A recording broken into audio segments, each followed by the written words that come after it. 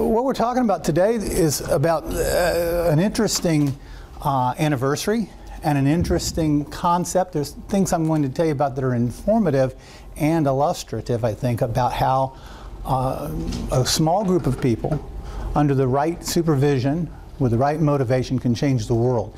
And so we're going to talk a little bit about the so-called Bergen School of Meteorology, led by Dr. Vilhelm Bjerknes, and also talk about the 100th anniversary of the so-called Norwegian cyclone model, which may not ring a bell, but you'll see something. I guarantee everybody in this room will see something in just a minute that will look familiar to you that human eyes never got a chance to see until something, just a little bit shy of 60 years ago when we were able to see it from space.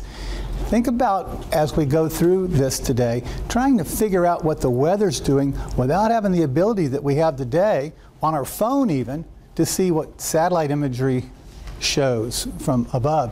Trying to figure out what something's doing when you're in it is quite a challenge.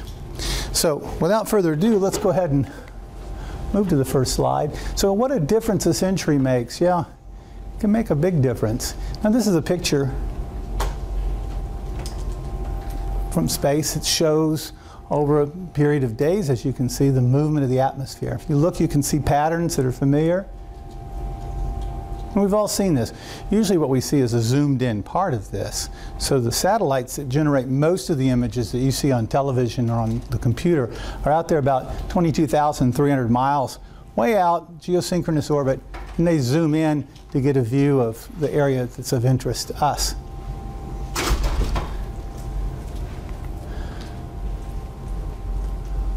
So we recognize those patterns. We've seen them. We watch them on the news. We watch these storms progress from west to east across our country. And we see these waves in the atmosphere. You can see them in the northern hemisphere and the southern hemisphere. And many people, maybe even most people in this room, have some idea of how this works. But keep in mind, that's because people before you, and not really that long ago, figured this out and made this possible for us to understand how it works. In hindsight, everything's 20/20. You know, Mark Twain once said, "The ancients have stolen all my best ideas." I don't know if you've ever felt that way. Sometimes you think, wow, a new product comes out. Why didn't I think of that? I don't know. Why didn't you? The trick is going to be to think of the next one of those things, right? So some of the things that we're going to see in hindsight, or from the perspective that we have now with satellites, are obvious. I think that if we'd have had a satellite image like this, any number of people could have figured out some of the things that we're going to talk about. But keep in mind that the things that happened a century or so ago and a little before that occurred without the benefit of these satellite images. But we're going to actually go back even further. We're going to go back about 300 years, really. Oh, not quite, but a little bit more than the century. We're going to go back to Ben Franklin. I don't know how many of you have spent much time reading about Ben Franklin. There's myth, and then there's reality, and then there's something in between. He's been, you know, through our patriotic mythology, elevated to this high position in our esteem. But if you take a look at the facts behind Ben Franklin's life and accomplishments, you realize this guy was really something. I mean, I would have loved to have had an opportunity to sit down with him and have probably more than a couple tankards, because he had a lust for living. But he was a brilliant man, and he was a polymath. He did things in all manner of different disciplines. And I think a big part of it is illustrated by this very anecdote. Chance favors the prepared mind. Maybe you've heard that. And many people that make discoveries, great and small, they make them because their eyes are open and their mind is open, and they say, whoa, wait a minute, that's kind of weird. I wonder what's making that happen. And then they don't just leave it at that. They go about finding out why that happens or what's going on. So Franklin was interested in observing an eclipse of the moon. A storm was moving in to Philadelphia, a nor'easter. Okay, with the winds coming from the direction that they're named for, right? So he logically assumed that since Boston was to the northeast of him, that his correspondence in Boston were similarly shut out from the eclipse. But then he finds out, in fact, they had a good view of it. How could it be that the weather that was coming from the northeast hadn't obscured Boston's view? And so this really was something that he was curious about, and he went about investigating it, and he did so because remember that one of the other jobs that he ultimately held was postmaster, first postmaster general. But he was a very prolific correspondent with many people that he knew and had met. And so he started to get information from people and asked them if they would keep a record of the weather. And many farmers did this as a matter of course anyway. And they would send him the information. And over a period of time, he started to figure out there was some patterns going on, and that the storms were not coming from the direction that the wind was coming from. In fact, often they were coming from the opposite direction. Nor'easters are approaching from the southwest. So this was an interesting discovery that Franklin makes. Franklin actually works this out, and in one of his writings describes, and it's in rudimentary terms, but he describes one of the first schemes of how high and low pressure systems work and how storm movement works in our hemisphere. And it's counterintuitive. It's not just descriptive, he's understanding things that are counterintuitive. The first organization that was dedicated to collecting weather data, quite logically, turns out to be the Franklin Institute in Philadelphia, which still exists today. If you go to Philadelphia, they've got a great museum to visit there. In 1831, the Franklin Institute started a regular program of collecting and mapping weather data. But here's the problem. They don't have instantaneous communication quite yet.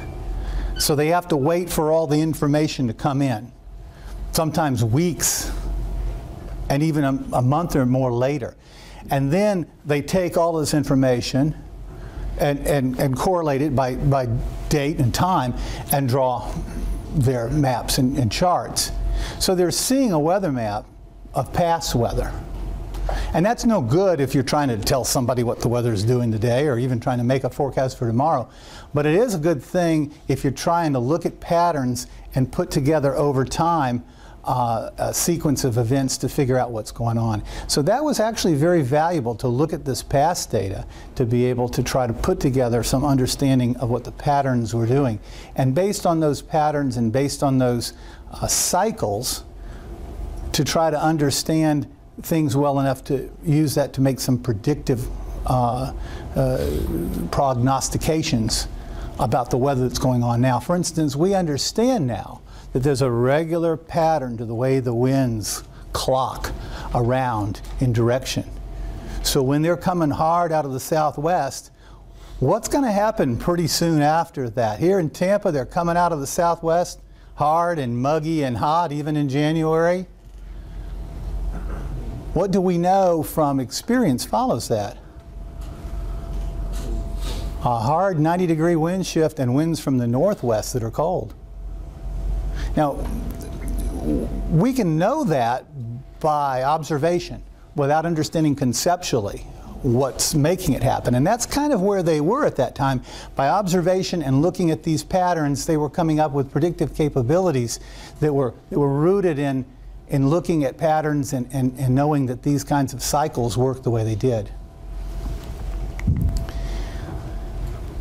To move forward, what would be very beneficial would be to be able to see the atmosphere at a given moment in time fairly close to real time.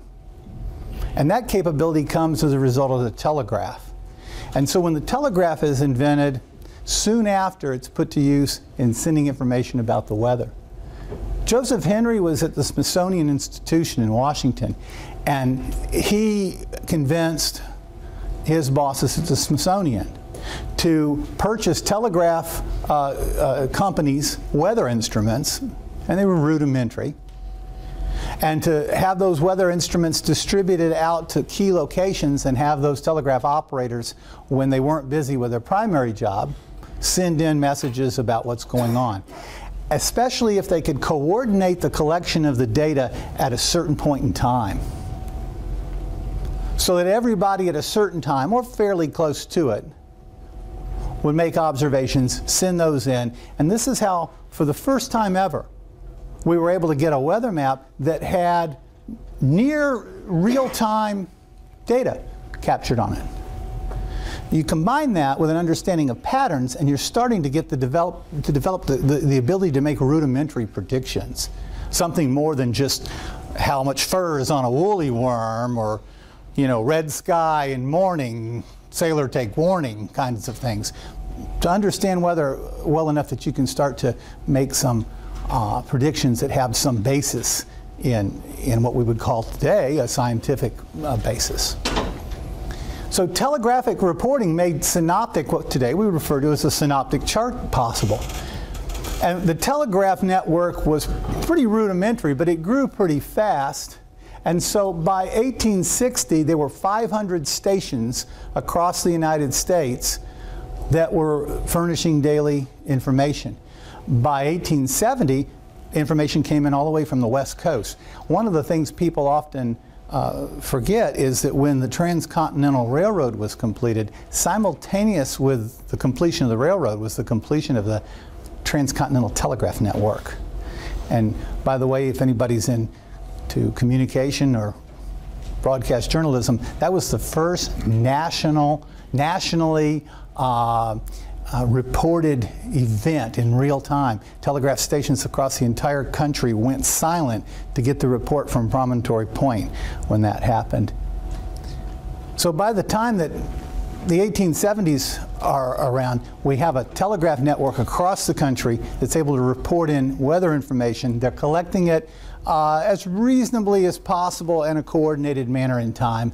And now this data starts to give the United States the ability to have some of the best weather data in the world.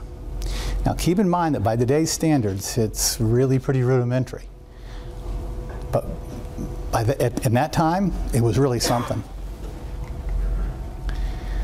Now, often you hear this term, the American storm, and you keep seeing this. You're going to see this in several more slides. The American storm, well, there's the American storm. And the American storm, we know today by several names. Anybody want to shout it out? What's that? Cyclone. Yeah, it's a cyclone. Mid-latitude cyclone, wave cyclone. But in those days, one of the things that was known colloquially as was the American storm. It was kind of understood that we had these storms. They came across the Midwest. Some of them swung down out through the Great Lakes region. They whipped up through New England and out to sea. Once we understood how the nor'easter really wasn't coming from the northeast, we had a better idea of what these were doing. They called these the American storm. Now there's a European storm that's like this, but for whatever reason it was not as closely studied, at least at that time.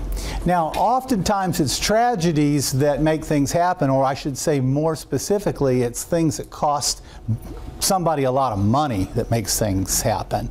And in 1869, something happened that cost a lot of money. They had a really a bad year for storms on the Great Lakes and in the upper Midwest. And in that year, there was a tremendous amount of shipping losses on the Great Lakes. And in fact, something in the neighborhood of about a third of the vessels that regularly plied the Great Lakes were either damaged or destroyed in that year. So could you imagine, you know, something in the neighborhood of a third of our fleet today, commercial ships, being damaged or destroyed? This got the attention of Congress. Congress passed a joint resolution, and the language is to provide for taking meteorological observations at the military stations in the interior of the continent and at other points in the states and territories, and for giving notice on the northern lakes and on the seacoast by magnetic telegraph and marine signals, semaphores or whatever, of the approach and force of the storms. This was the task that was given to the Army Signal Corps. Over the years, that task was handed off, And ultimately, this mandate is what gives rise to the National Weather Service under the aegis of National Oceanic and Atmospheric Administration of today. So the direct act that began what today we have as the National Weather Service was a proclamation signed by President Ulysses S. Grant. And it was driven by these winter storms in particular, although they had some bad ones in the summer, damaging ships. Now, around the same time as those things were happening, this fellow was born on the other side of the Atlantic Ocean. This is Vilhelm Bjerknes. He was born in 1862 in Norway. And there is a tendency we sometimes have to pull people out and have a singular sort of individual that is put on a pedestal, when in fact there's often many other people that either did the same thing at the same time or were involved or whatever. We're going to see there were other people, certainly in this story, as it unfolds. But I really submit to you that his influence earns him the right for some very significant praise as an individual for what he accomplished and also what he was able to empower others under his tutelage to accomplish. So Bjerknes was interested in physics and interested in things that at first you think, well, how does this guy end up being so influential in meteorology? Well, the transition from descriptive meteorology to theoretical and computational and numerical weather prediction involves physics. And it involves looking at the atmosphere and understanding how it works, not just describing what you're seeing, but understanding how things work so that you can model it and predict it and be able to understand it. He starts out in his professional career working with none other than Heinrich Hertz. Now, I'll give you this clue. This isn't the rental car guy, okay? Where else have we heard Hertz before? Ryan's already answered, so he's disqualified. Hertz. Kilohertz, megahertz. Somebody said sound. Yeah, you can hear waves at a certain range of frequency. You can pick them up, electromagnetic waves, and at other frequencies. So Heinrich Hertz is one of the pioneers of studying electromagnetic radiation and things of that sort. And Bjerknes studies under him in Sweden. He ultimately takes a position in physics in Sweden at the University of Stockholm, moves to the University in Oslo, Norway, and then goes to Leipzig, Germany to be a professor of geophysics. So he's progressing in his career, and he's there in Germany in 1912 on the eve of something that's about to occur. It's going to change the world in many ways, change his world and change many other things. In 1917, he's the founder of the Geophysical Institute at the University of Bergen. And when we talk about the Bergen School, it wasn't a school like, it was a school of thought. It operated out of the University of Bergen. It was a department, you might call it, right? It was a group of people, an institute within a school. For instance, here, if you're a student here, you know, we have the Honors Institute that operates here. So how he gets there, we'll come back to in just a little bit. But there he is, Dr. Vilhelm Bjerknes, the pioneer of numerical forecasting. And when you take a look to see what the breakthrough was that really moved him into the realm of meteorology, it was when he developed a theorem and then added to that work of hydrodynamic theorem that dealt with the motion of a vortex in a non-homogeneous fluid, understanding how circulation patterns in a non-homogeneous fluid work is the key to understanding oceanic circulation. And it's no coincidence that he worked alongside oceanographers early in his career and later in his career as well, and also the atmosphere. And of course, the two work together to influence our climate and our world. When he understood that there were equations that seemed to offer the ability to understand what's going on in the motion of the atmosphere, or for that matter, the ocean, he realized that it would be possible, and read his goal. The goal is to predict the dynamic and physical condition of the atmosphere at a later time, if at an earlier given time this condition is well known. That requires a couple of things. You got to know what the condition is presently. And as we just discussed, that capability is now at hand, or is emerging. And then if you know what the rules are, and this is what he's also working on, then you should be able to say, if it's doing this now, and I know that this is the rules by which it operates, it then should be doing this later, and then you can make a prediction. The problem is getting from now to later, even if you know the rules, requires something that just didn't exist in his time period. What do you think that might be? Take a guess. What's that? I can't hear it clearly. Satellites would come later. We're really talking now about another piece of technology. So you're in the right ballpark. It's right in front of you. The answer is right in front of you. Look right in front of you. No, because you can look it up. Okay, I can predict the weather because I went to the NOAA site. No, right in front of you. What is that thing? It's a computer. You know how it got its name? Computing data. It got its name from the women it put out of work. Without going too far down a rabbit hole, astronomers had some of the same problem crunching numbers.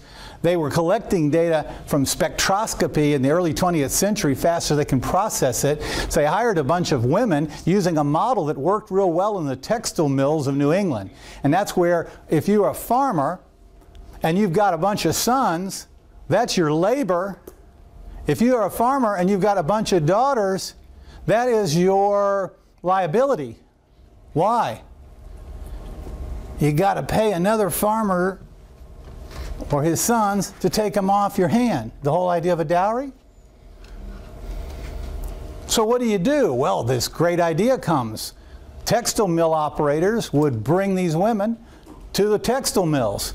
They would have a very strict marm that would stay there and crack the whip and ensure and maintain their virtue while they earned money to put aside for their own dowries. A great system, huh? Maybe, I don't know. Astronomers in Cambridge, Massachusetts, at Harvard, they said, whoa, wait a minute, that's not a bad idea. Let's get some of them that we can teach to use slide rules and log tables, and we'll put them around big tables, and we'll have, instead of a mill making doilies or bolt cloth, they'll crunch numbers. And that's what they did. And so everybody has to have a time card to get paid, right? Or to get their dowry accumulated so it goes back to the farm. So what's your job? Well, you know, you're a professor. That's what's on your time card, or a dean, or whatever. Their job was computer, because they computed stuff. So when electronic computers were developed around the time of World War II, ENIAC and Colossus and those things, after the war, those were put to use on things like cracking weather calculations, calculating ballistics trajectory tables, figuring out election results. Well, the people that put out of work were computers. So they called the machine a computer. So it got its name from people. It's true, true story. Computers have made a tremendous amount of progress in your lifetime, even if you're among the youngest in here. My 17-year-old was making this noise the other day about how bad my computer was. It's only 4 years old. He goes, oh, that's a piece of junk, Dad.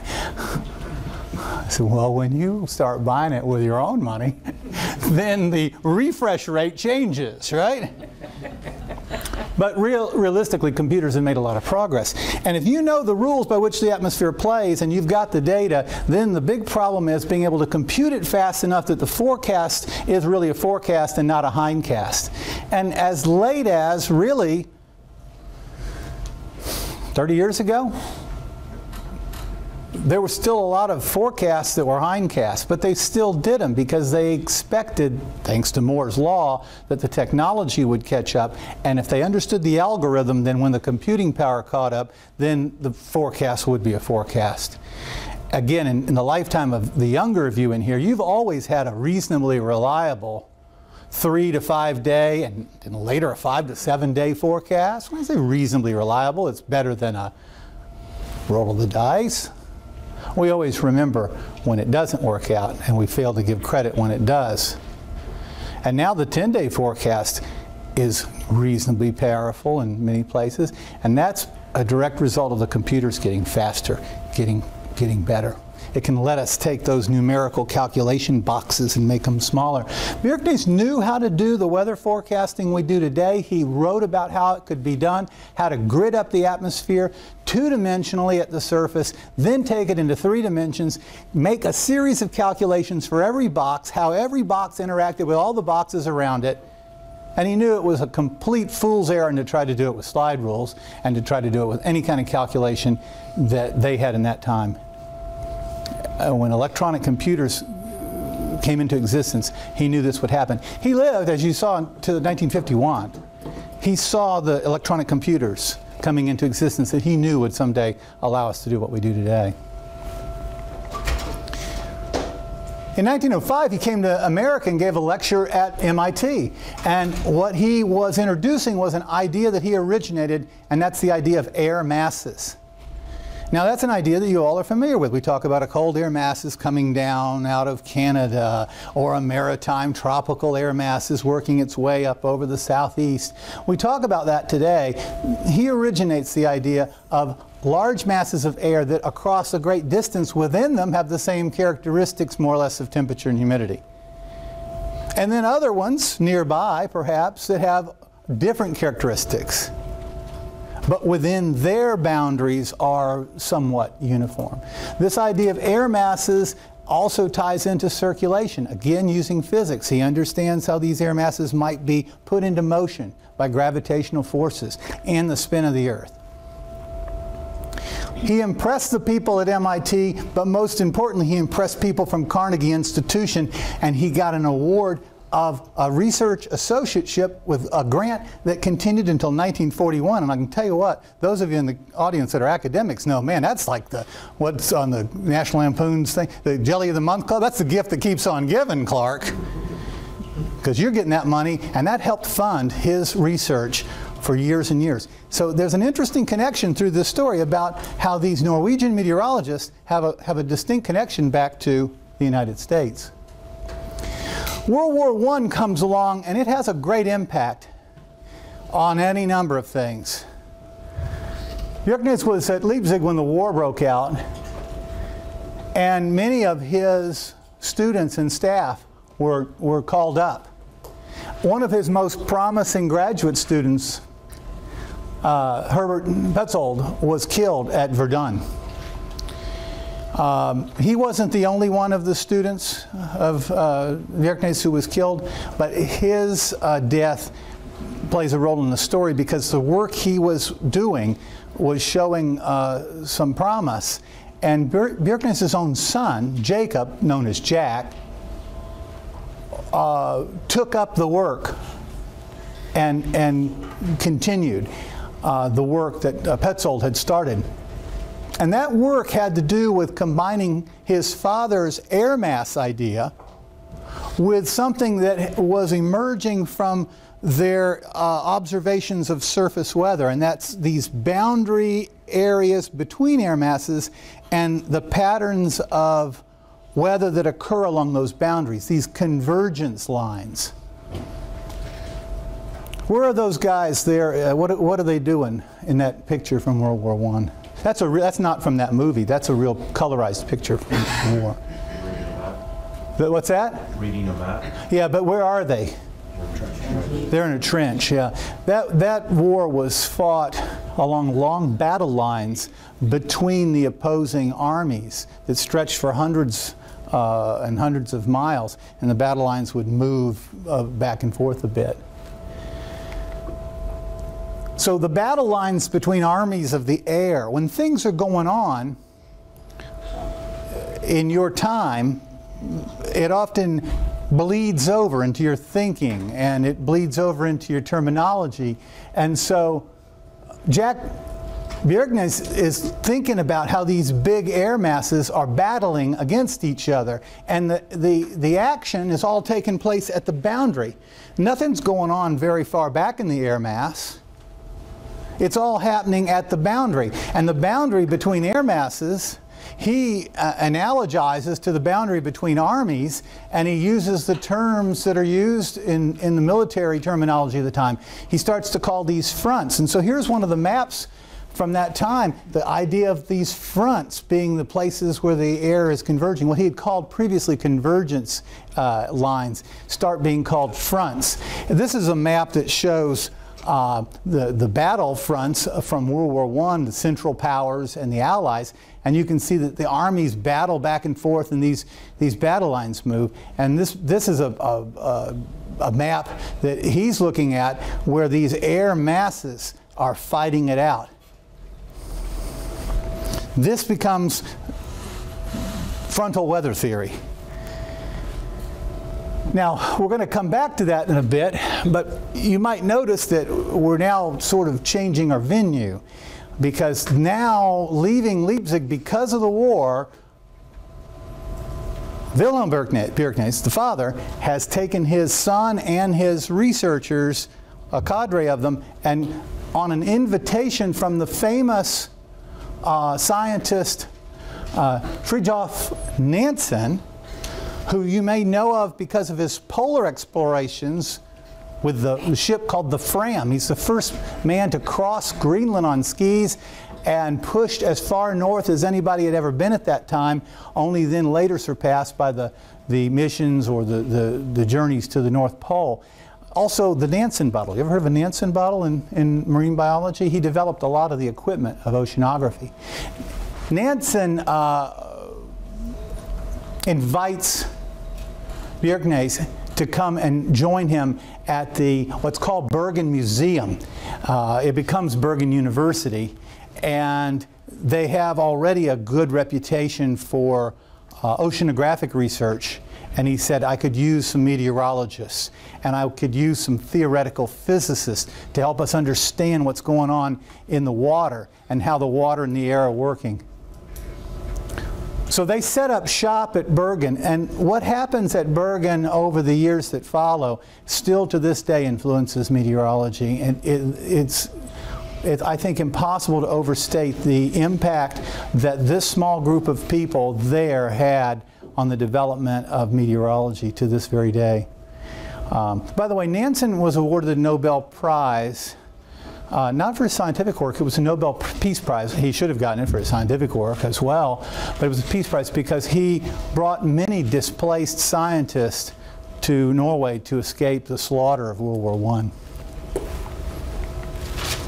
So this is called the Norwegian cyclone model, mid-latitude cyclone, wave cyclone, they call it a lot of things. But these are some of the drawings, some of the earliest drawings of it. What happens is, during the war, all of the high-quality weather data that they had been receiving from the United States is cut off. Most of the data has been cut off from the rest of Europe. And so the elder Bjerknes sets up an extensive network of weather observation stations across Scandinavia primarily and around the North Sea. And they begin to really, on a much tighter scale, look at interactions and movements in the atmosphere. They're also using balloon data extensively for the first time, looking at what's happening now three-dimensionally. And so out of this work, Jack, the son, really further refines his ideas about how air masses interact, and he realizes that they're not just interacting, and they're not just interacting around fronts, but the fronts are also being caught up in these great swirls, these cyclones and anticyclones, and that the entire thing is doing this crazy dance. So if you imagine if you're dancing with a partner and you're dancing across the room, you're doing 2 or 3 things at once, right? You're turning around. You may even be changing your relationship physically with your partner, and you're going across the ballroom floor. And what they realized is the atmosphere was doing a complicated dance. There were things happening in 3 dimensions and across the 4th dimension of time, and they were for the first time starting to get a feel for this. And they realized that this cyclone went through an evolution, went through a pattern of changes. And if you can understand that pattern, that gives you predictive capability. The publication of this, it was finished, the work was finished essentially by the winter of 1920. This is what makes the centennial year right now. This was when this first wave cyclone model was published. Now it underwent, as scientific work often does, refinements and changes, and it's still, there's still aspects of it being refined. By 1922, the work had evolved to include the so-called polar front idea as well, that these outbreaks occur along a more or less continuous boundary between colder air to the north, warmer air to the south. And the polar front model and the wave cyclone model starts to give predictive capability. This diagram on the left is actually the front piece. It's the front page of the publication. And if you've looked in the textbooks that you're using, Brian, is it still in Darbook and Lutjens? The same basic diagram is in there. There's the cold sector and the warm sector, the occlusion here, the relationship of the fronts. They had pretty much nailed it by that time. But there was one little piece that was still being worked out, and that actually has to do with what's going on up here. How many of you have some familiarity with this? Some of you in earth science or meteorology. I know some of you that have come over from the university. So it's the classic model of the cold sector, the warm sector, the cool sector, the warm front, the cold front, and the occluded front, which we're going to introduce in just a second. Tor Bergeron. Who's heard of Tor Bergeron? Now, Bergeron is a student of Bjerknes and a co-worker of the son at the Bergen School. Bergeron is very interested in what's going on with this idea. In fact, he's the guy that further refines it. He's the guy that gives you the symbols that you see on the map to this day. So the symbols that you see for warm front, cold front, occluded front, stationary front, that's Bergeron's work. He also comes up with a classification scheme for air masses. That's his work. It took a while for it to be universally accepted, but he's the first guy that puts it to the work that was being done by the originators of this work, of this cyclonic and polar front weather model. But there's something interesting. He starts to look at three-dimensional analysis of this, and he realizes something kind of funny is happening as the two fronts come together. When the cold front catches the warm front, the cold air is denser, it cuts under the warm air, it lifts the warm air off of the ground, and now the warm front isn't touching the ground anymore, so it can't really be a warm front. It is up in the air, and it's not really a cold front, it's an occluded front. It's where the two are zipping up, is what I always referred to it as when I was teaching this. And as this warm air is carried up, that area of the occlusion has all kinds of crazy weather. How many of you have ever lived up in, say, Pennsylvania or New Jersey or Delaware, Washington, D.C., up in that area of the country, where in the span of about an hour it can go from rain to sleet to snow, back to rain again? the idea of how precipitation forms, as hard as this may be for you to believe, we didn't have a good handle on what makes most of the rain fall until well into the 20th century. And Bergeron gets very interested in not just what makes precipitation, but how all these different kinds of precipitation fall in the occlusion. So he starts to look into that. Well, some of you might recognize this fellow because he was the subject of a previous lecture I gave to this group. The last time I gave a joint lecture, I believe, for AMS and Science Seminar Series. It's Alfred Wegener. We know him from continental drift, right?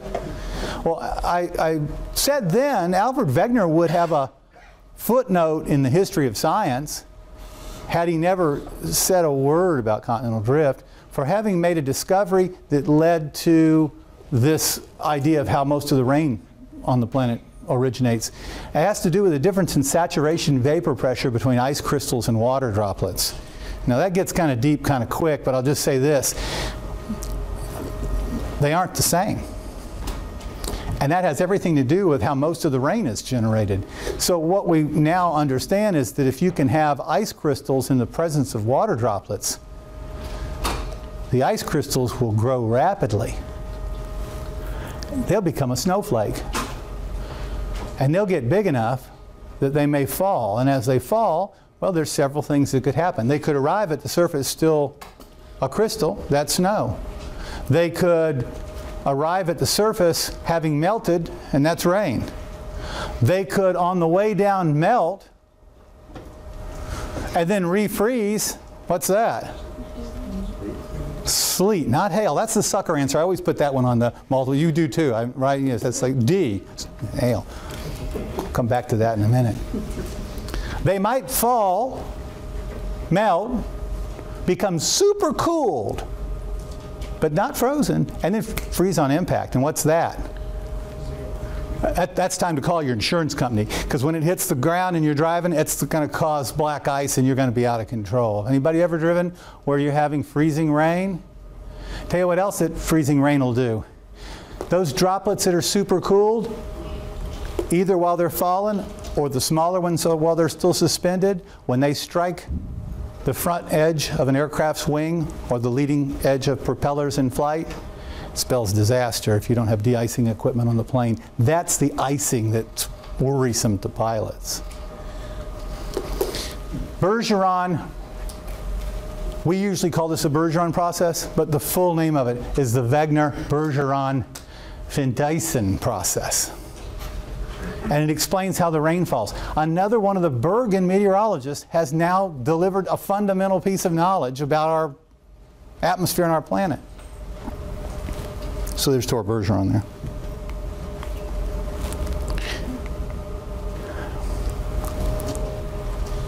Ever heard of Carl Rossby? Rossby is the first meteorologist ever to have his picture on the cover of Time magazine. But that's not, you know, that was a result of, not the reason for his fame, right? Carl Rossby did a lot of work with high altitude wind circulation and patterns. Again, where does he come from? Well, he's a member of that Bergen group, studies geophysics under Bjerknes. And he gets a fellowship to go to America to study how the polar front theory can be applied to the American storms. He likes America, he stays, becomes an American citizen, becomes involved in research, and becomes the assistant director of research at the Weather Bureau, as it was called at that time, and then on to the University of Chicago. His work with understanding the upper atmosphere gave us finally a good understanding of the jet stream circulation and the pattern of long wave, planetary scale waves that bear his name, Rossby Waves. And in an interesting way, that comes back around to the work that the others have been doing, because what causes cyclogenesis in so many situations has to do with what's happening in the upper atmosphere, and that was one of the missing pieces because they didn't have access to it until they had higher flying aircraft and radiosondes that wasn't fully understood. Once we got a better understanding of how the troughs and ridges in upper level circulation work, how the short waves can ride on those long waves, then things start to really come into focus. We start to much more accurately be able to predict where these storms will break out, which way they'll track, how severe they'll be. So he adds really, you can literally say, another dimension to this understanding. Jet streams were also important in terms of some research that was being done around the time he was doing this work. We were fighting another world war. And the aircraft in that world war could fly higher and faster than the aircraft in the First World War. And one of the things that they were finding is, particularly in the Pacific, they were running into some unbelievable headwinds. The big B-29 bombers that were attacking the Japanese main islands oftentimes would have to turn back and abort their attack because the headwinds were so strong they would burn too much fuel to be able to make it back safely. When they would turn back, now instead of bucking a 150-knot headwind, now they're getting kicked in the rear end by it and they're back over their base in no time. The pilots started to realize there's something going on because other missions a few hundred miles one way or another weren't encountering it. It seemed like there were these rivers of air, high-speed rivers of air in the atmosphere. And there were. These are the jet streams. Ironically, discovered by propeller planes, not by jets. So, there's the Rossby waves. Can you see them? What we find is that these waves will set up in any kind of a hydrodynamic situation that works for them, and so we even find them on the sun in the circulation of the gases that make up the sun. Now, World War II comes along and again is a major disruptor. And when World War II comes along, of course, one of the things that turns the tide in the war is the D-Day invasion. And planning for that invasion, a lot of things had to go into it. The tides had to be right, the weather had to be right, the moon phase had to be right, not just because of the tides, but also to provide the cover of darkness. Everything had to line up. Well, we weren't the only ones that knew what had to line up. The Germans did too. So they knew there were certain windows when the attack would be likely to come each month. And in May of 1944, they were prepared and the attack didn't come. So the next opportunity would be in June. But in June, the weather was looking really bad. In fact, really, really bad. So bad, the Germans actually said, yeah, nah, they're not going to attack. They couldn't attack. Not only was the weather bad, but remember, we were also faking them out as to where we were going to go. They thought we were going to Calais, went to Normandy. But they thought, no, that ain't going to happen. Well, what they didn't realize is that the Bergen School of Meteorology was on this job. Sverre Petterssen, and I have his book. How many of you have the silver? You have the silver book? You probably got a later edition, right? We had the silver book, right? He was working with the Allies' Weather Planning Office, along with others who were trained from the Bergen School of Meteorology on developing the latest forecast to see if there would be a break in the weather.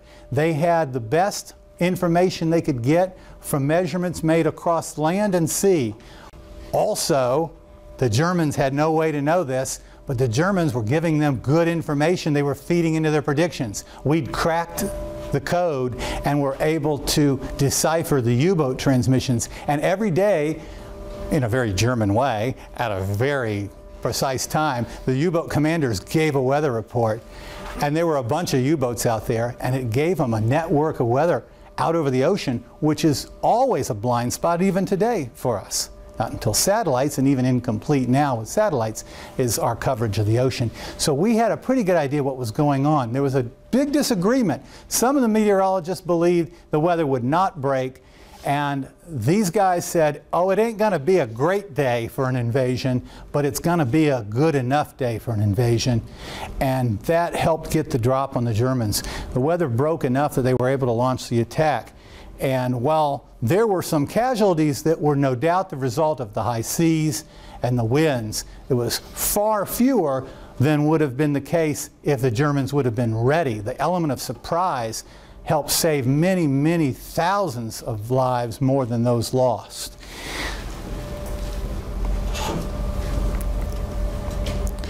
Now, in 1939, Jack Bjerknes brought his family to America to give a lecture tour of the United States. It was supposed to be an 8-month tour, but the war broke out, and in April, Germany invaded Norway. And their visit became a permanent one. They knew they would never go home again. The Air Force, in those days prior to 1947, the Army Air Force, sought his service and asked if he would take over the training of meteorological officers at their weather school that was set up in California at the University of California, Los Angeles. And so he began to train military meteorologists in World War II to make more accurate forecasts, and continued his own research, particularly in the area of aviation weather forecasting. He made a number of further discoveries that were useful in that area, which certainly benefited during the war era, but after the war is one of the things that then began a safe era of commercial air transport. When the war was over, he continued his research. He, in fact, continued his research until the time of his death in 1975. But he had one more big discovery to make, and everybody in here's heard of it. Who has not heard of El Niño? Right? More accurately, ENSO, the El Niño Southern Oscillation. Yep, you knew it, didn't you? You knew about it, but did you know it was another one of those Bergen guys? Well, it was the old man's son. It was Jack Bjerknes who made the discovery of this phenomenon. And that was his last major discovery. It was made in a number of papers published between about 1966 and maybe 68 or so. Ironically, around the same time as Wegener's idea had been resurrected and was being reintroduced as plate tectonics. So I leave you with this thought. Kind of ironic because he's got an umbrella. Never discount what a small group of individuals led by the right mentor can accomplish. That Bergen School has cast a long shadow on meteorology.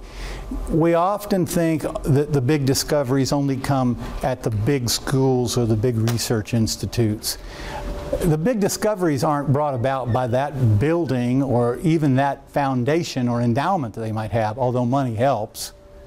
It has to do with the people that are there. It has to do with their dedication. It has to do with the people that they bring together and what kind of ideas that they exchange. And in fact, there's some argument to be made that smaller teams working very synergistically and not competitively may be the optimum model for really generating these kinds of groundbreaking ideas. Now, I got a question for you before you go. Well, look at that. I haven't lost my touch. See, you know, after all the years, you know how to time it out. Because if you don't, this is what you hear.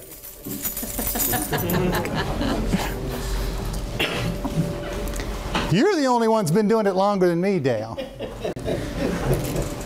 So, how many of you before this afternoon ever heard of Vilhelm Bjerknes or his son Jack? So for the non-meteorologists in the room, this was something new. You all have seen these satellite pictures, but now you're going to see them a different way because you're not going to be able to see them again without knowing the story about who it is that gave us the understanding about how the weather is in motion. So I appreciate your attention. Make make sure you get signed in if you're looking to get credit